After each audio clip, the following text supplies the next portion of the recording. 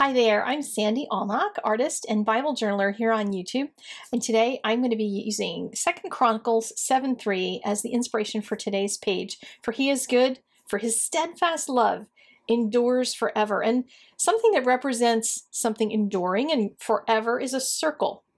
And I'm going to paint a wreath, and I'm going to show you how to make the easiest wreath in the world with some watercolors. You can do this with other mediums as well. I'm going to use some P.H. Martin's paints, which come in these bottles that have little droppers. So I've taken a couple of circles from around my house, plates, bowls, whatever you can find, and I've made 3 concentric circles that go off the edge of the paper, which really makes that circle even bigger because it's so big it doesn't fit in your Bible. That's how big and how enduring God's love is. And the center of my 3 circles, I'm just painting, and don't stress out about making it absolutely perfect. Just do the best you can. You're going to be putting beautiful leaves on this, so don't worry about it. And then I'm going to put a sheet of paper underneath my page because I don't want to go off the edge of the page and drip paint down the side of my Bible or anything. For each one of my leaves, I'm going to lay my brush down, and I start with a light pressure and then press the brush down and then lift up, and it makes that leaf shape. And I'm trying to follow along the circles that I drew, the outside circles, so that these are all roughly the same size. If you want one that's all different sizes, you certainly don't have to measure those. But it was kind of nice for me. I like things that are orderly sometimes. And for a wreath like this, I thought it would be really nice to just have that same width all the way along around the whole thing. You can also make them so that they aren't even, so that the leaves come off in different patterns. You can put flowers along it, etc. But this might be a good thing if you're just starting and you don't know how to paint very many objects. These leaves are really easy to do, and they're great practice for getting your hand used to the motion of the brush. I'm using a number 12 round brush by the Silver Brush Company. I love these brushes. They have a really nice point on them. They also hold lots of pigment, lots of water, so they work really well for painting things like this. Now, obviously, I put down way too much paint. If you use these paints, you only need a tiny bit.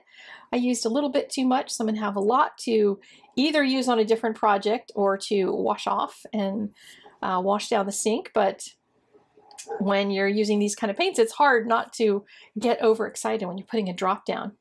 So now I'm going to do the other side of my wreath, and I'm starting at the same point that each one of them came to on the vine itself and making another leaf go out the other direction. And notice that on some of these, I'm going the opposite direction. I'm not starting at the edge and coming down into the vine.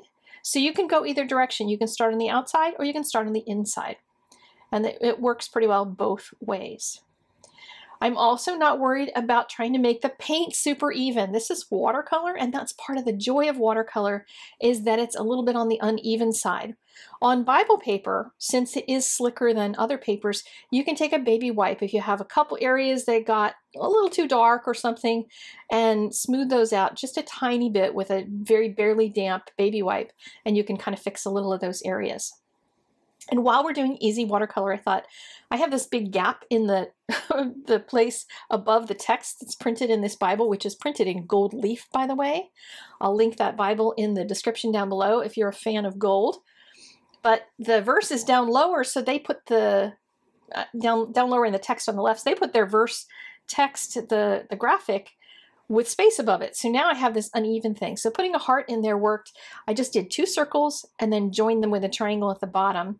And I have a gold pen. This really beautiful gold Uniball pen allows me to put some detail around my heart. So I'm just going to put a line around it. And then I thought, you know, his love is right at the heart of everything. And so I put an arrow going into the heart. Now, normally those arrows go through the heart out to the other side, but God's just keeps going deeper into the heart. And that's where I decided to just make this arrow point straight into the middle of the heart.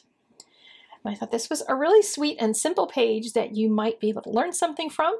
So here you go. I hope you enjoyed this video. And if you did, make sure to share it with your friends because your friends might also want to get into Bible journaling.